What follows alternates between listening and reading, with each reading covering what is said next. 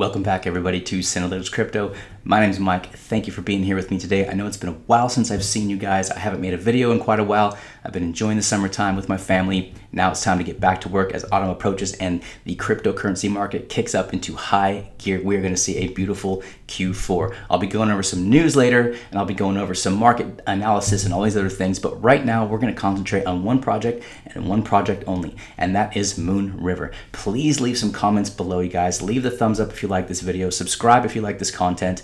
But more importantly, talk to me, you guys. Let me know. Have you even heard of Moonriver? What do you think about Moonriver? Is anybody invested in this project already? And if you've never heard about it, I'm really happy to bring this to light and bring this to you so you can check out and see if you see the things that I see and the reason why I aped into this project. Ready? Let's go.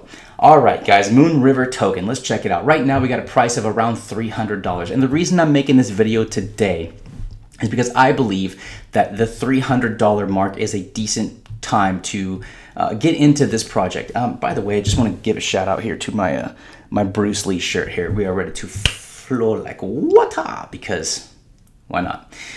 So $300, is that a good entry price? Personally, I think so. Look, I'll be honest with you. I aped into this project at a higher price than $300, okay? And obviously this channel is not anywhere near big enough for me to be a market mover, so I'm not trying to, you know, front run you guys and everything. I don't really talk about projects unless I'm already in them. Because what's the point of even doing this kind of analysis and breakdown and bringing these things out there if I'm not willing to take this kind of risk myself? So yes, I'm already in this project, and my average entry price after aping in is well over $300, okay? Not financial advice. I just think that anything around this mark is a good time to DCA, okay? Dollar cost average into this project, because you know what?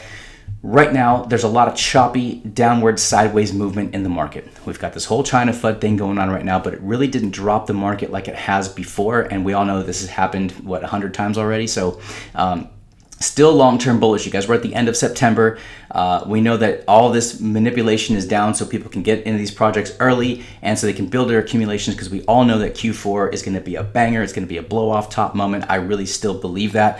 Projects like Moonriver, okay, keep an eye on them. I'm not saying that you need to go buy them at $300, but you know what? This is just a good DCA mark is really all I'm talking about. If you can get in under that, great. Never throw all your dry pow at once, because you always want to hang on it, because you never know what's going to happen in this market. We could still see a lot more downside, but I do believe when we're done with this nice little dip and we get past this whole China thing, I think the market's going to really take off once again. It's going to be a good time to be in crypto. So $300, right? Let's check this out. Circulating supply. Now, I did a little bit of research, you guys, on Telegram and Twitter, and from what I understand, the circulating supply right now, which has yet to be determined, which is why you won't find it with a market cap value attached to it on CoinGecko, but the circulating supply is about 1.6 million. The total supply being 10 million. The max supply is, I believe, uncapped, but we'll talk about that more in a minute when we get on this website. Right now, we're just going to take a look at what is going on with this project. Okay, so the low and the high for the 24 hours is under 300, a little bit over 300, a lot of choppy. If you look at this chart, a lot of choppy sideways action. The trading volume is right just barely under 16 million, so it's got a decent trading volume attached to it. Look, a lot of people are kind of sitting silent about this. If you watch some of the bigger YouTubers, they've already mentioned this project, and with the mere mention of this project, let's check out the 30-day real quick. You can see the climb and this rise up to just about the all-time high, right under $500. A lot of people are trying to keep this a secret because they know what's going on with this project even far more than I do, because they're very, very, very technically and fundamentally sound in understanding what these things do. I do get a lot of information by watching other YouTubers and reading a lot of the comments, because I like to base my understanding of things on community. Community is very, very important. Now, this being a Polkadot Kusama Parachain project, there is automatically a huge community behind this project. So these are the things I like to see. This is exactly why I have increased my allocation on this project. I do believe this is more of a long-term hold. I do believe because they've gotten their Parachain auction, they've already secured that from Polkadot. Going to be massive. We all know the Polkadot ecosystem is just about to completely blow up. We need to be keeping an eye on these things like that, and this project is certainly one of them. So it's still kind of a secret, but believe you me, there is going to come a time real soon here where some of the bigger channels are going to be start pumping and pumping and pumping their bags of Moonriver token. All right. What else do we need to see here before we go to the website? Not much. We've gone over all the stuff that matters. Let's go to the Moonbeam Foundation. Check it out.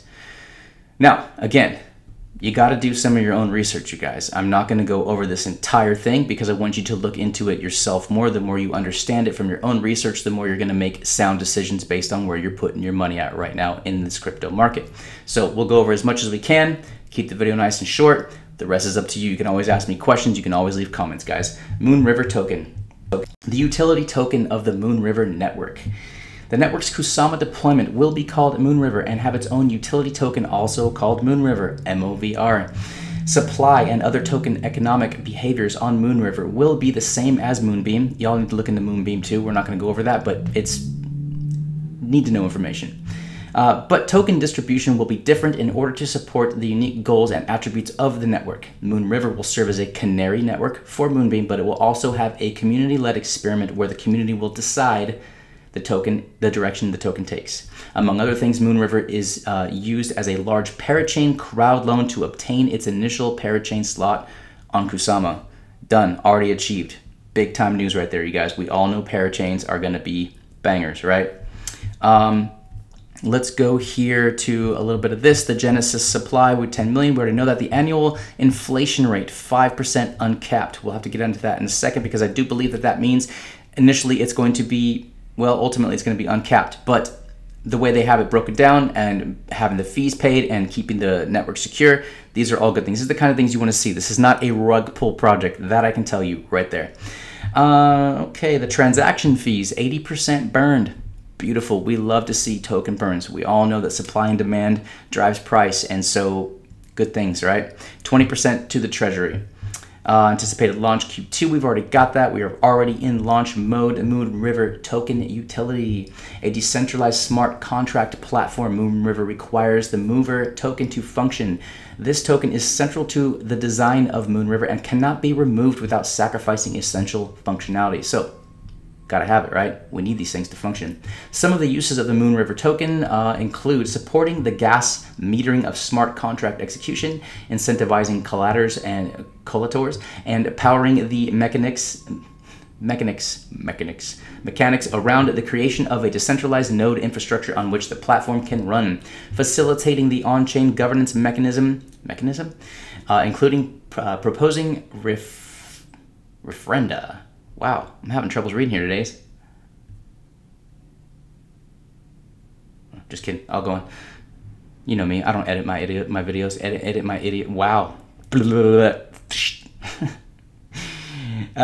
Paying for transaction fees on the network, on-chain governance, network transactions, gas metering, protocol security, all good things. Now, this is the part that I really want to go over with you guys, and hopefully I don't stumble my way through this, but charts are good, visualization, right?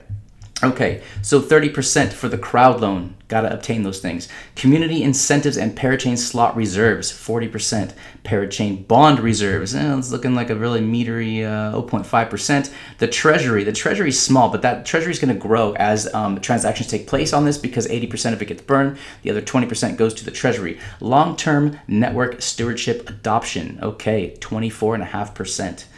Developer adoption program, 4.5%. So if you break these down and you understand how the tokenomics work in general, just a generalization, you'll see this is a pretty good model right here.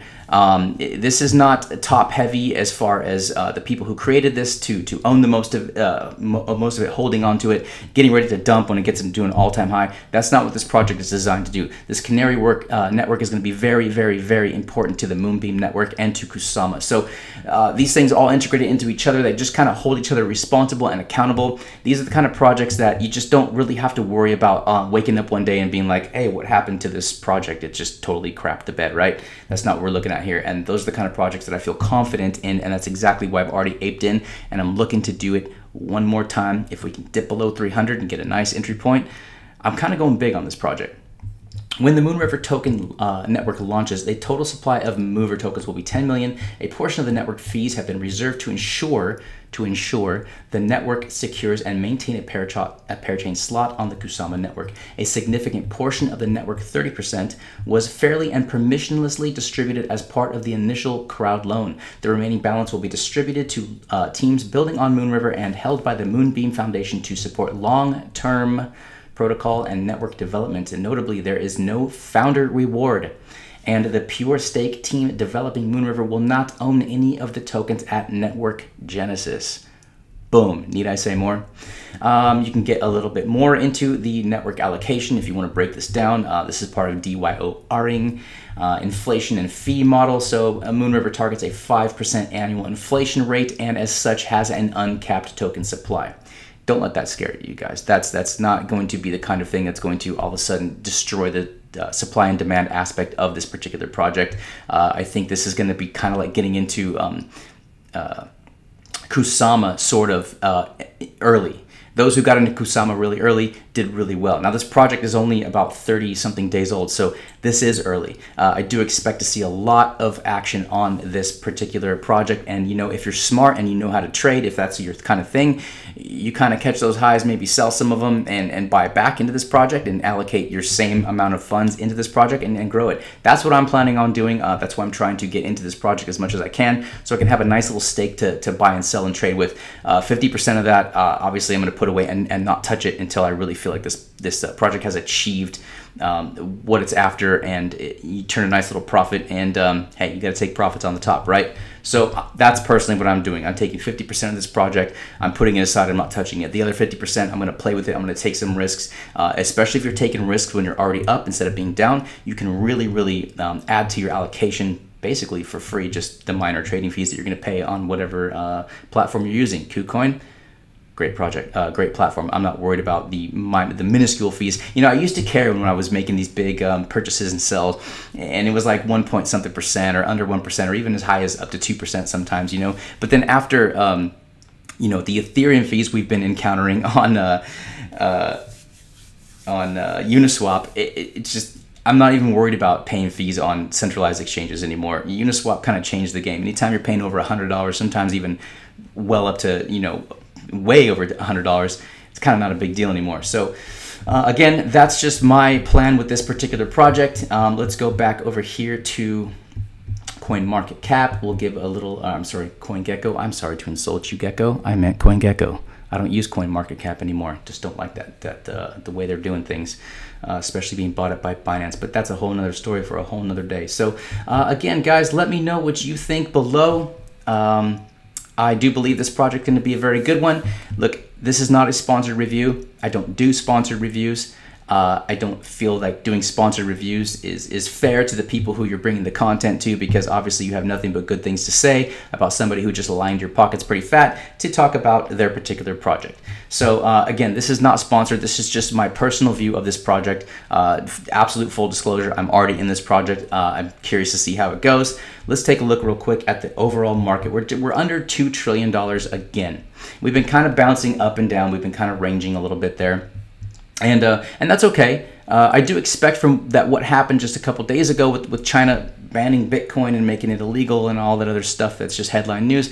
It is well timed. It is manipulated. There's a reason why these things are going on. I do believe that news is all kind of just comes out at the same time for a particular reason. We had huge news with Jack Dorsey saying that now you can tip in Bitcoin on Twitter through the Lightning Network. That is hugely bullish news. If you look around, you know, worldwide, and you're seeing the news just in general towards cryptocurrency and Bitcoin, you'll see that it's mostly overall very, very positive, very, very mass adoption type things taking place. You know, countries looking at adopting Bitcoin again, just like what El Salvador did. So these guys, they really have to create a situation where they want to get a hold of your Bitcoin, your altcoins, the projects that you like the most. They want to accumulate these things cheap. So do not let the FUD scare you out. Look, please be well informed, follow the news, follow crypto YouTubers that you trust. There are obviously some you don't want to trust. I won't name any names, BitBoy. But you know, keep an eye for yourself on what's really going on, and that way you'll know when the best time to enter this market is. And again, dollar cost averaging is the best thing you can possibly do. Bitcoin is still pretty healthy right here, you guys, at 42.7, and Ethereum just a shade under $3,000. Cardano having some big news. I'll be making some videos about what's been going on with Cardano.